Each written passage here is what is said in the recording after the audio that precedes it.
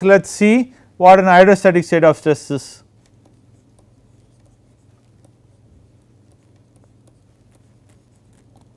Hydrostatic state of stress.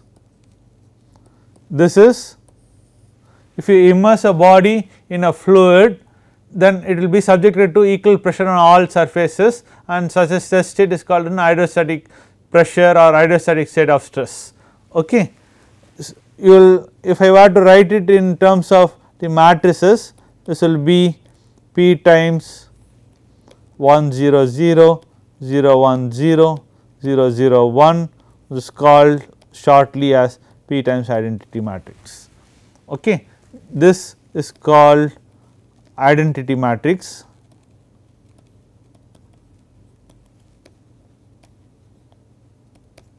and is denoted by this symbol 1. Okay.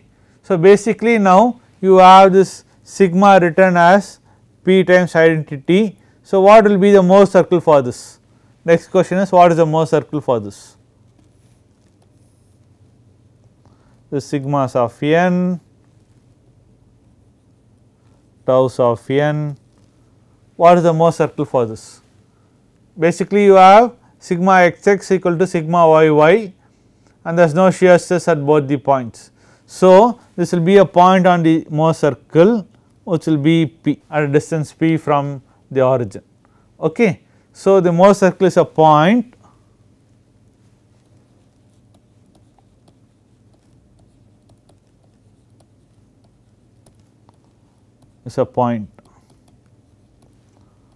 on the x axis. Okay. It is not a circle.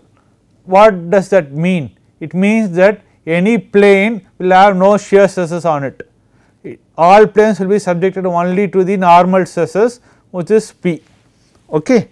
So, what we are saying is, in hydrostatic state of stress, there will be no plane, there is no plane on which shear stresses occur. Okay. In contrast to this, in uniaxial state of stress, there was a single plane on which there was no shear stresses. That was a plane on which you wrote the stress state. Your Ex, Ey axis that you chose, your Ex, Ey axis that you chose here was a stress state where there was no shear. That is, you represented these 2 points in the Mohr circle, but any other plane will have a shear stress, because this is a circle in here. Okay. In contrast, for a hydrostatic state of stress, there is just a point, there exists no plane on which there is any shear stress. This is a much stricter requirement than what happens in case of any other stress state.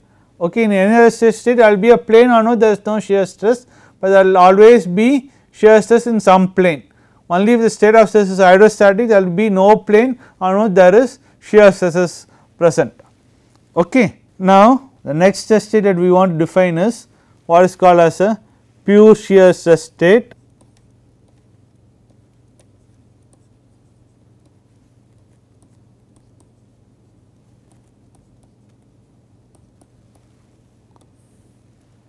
What this means is, there exists a plane,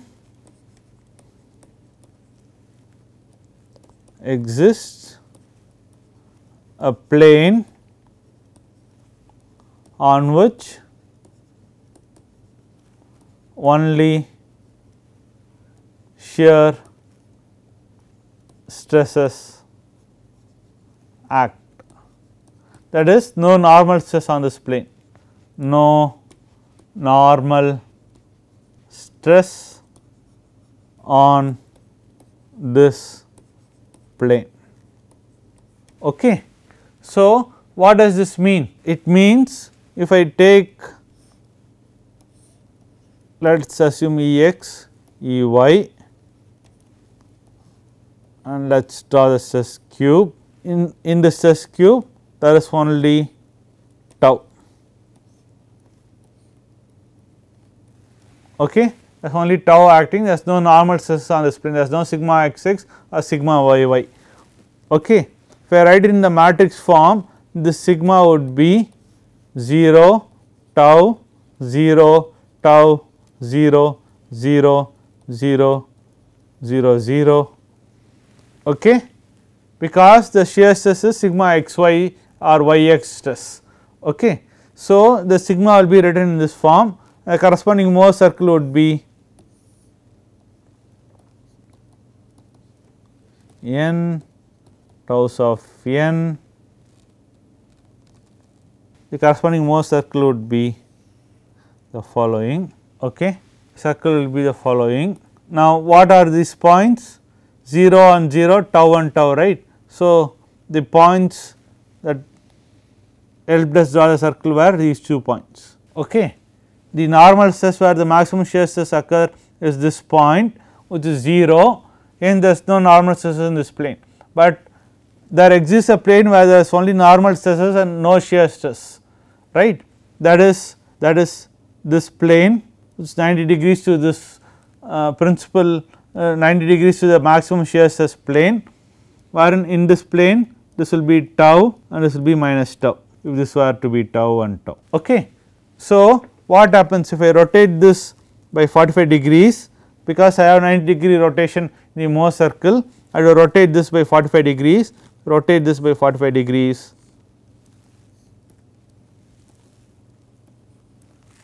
So, C x star E y star, which makes an angle 45 degrees. I will have in this direction tensile stress of tau and in this direction a compressive stress of tau.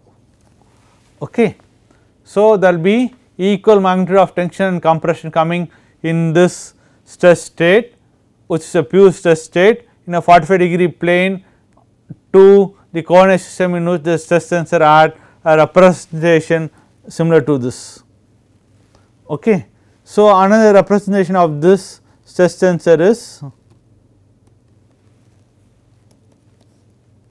tau 0 0 0 minus tau 0 0 0 0. Okay. So, what we are saying is there exists only a one plane, at least one plane in which there are no normal stresses, that is the key word. Okay. There is only one plane in which there are no normal stresses. There might be other planes in which normal stresses will occur, there will be planes in which there is no shear stress, even though the state of stress is a pure shear. So, do not get confused by the word pure shear to mean that there exists no plane in which normal stresses occur, there will be only one such plane, because the principal stresses will always be there, in which plane there will not be any shear stresses. Okay. So, you have to understand that even though we call it as a pure shear stress state, it means only one plane in which there will not be any normal stresses and there will be only shear stresses acting on that plane.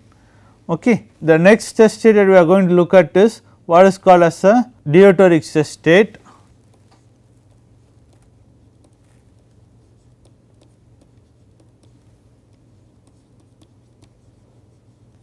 This is noted by sigma deviatoric. This is nothing but sigma minus trace of sigma divided by 3 times identity.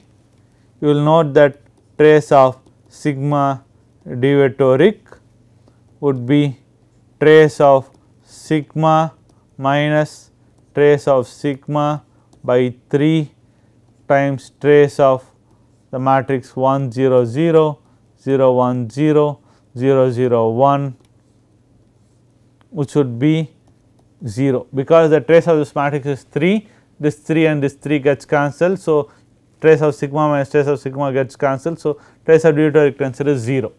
Okay.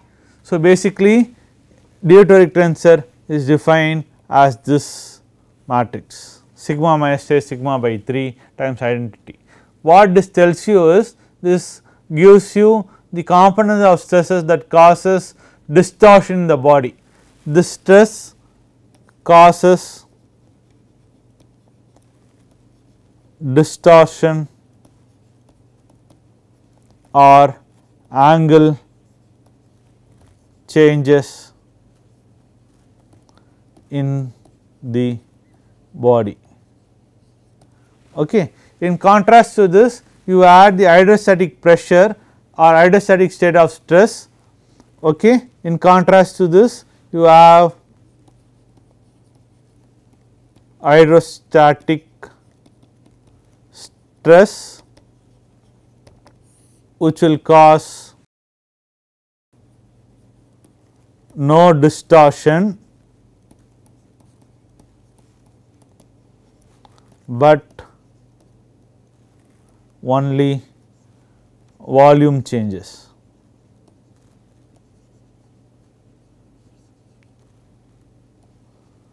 In the body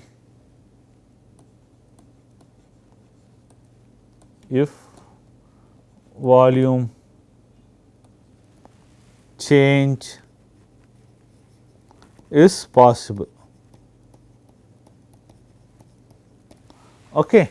There are bodies whose volume won't change due to the application of hydrostatic pressure. Such bodies are called as incompressible bodies. Okay. So, basically now hydrostatic pressure is the one which causes volume change, deviatoric stress is the one that causes changes in angular distortion of the body. Okay.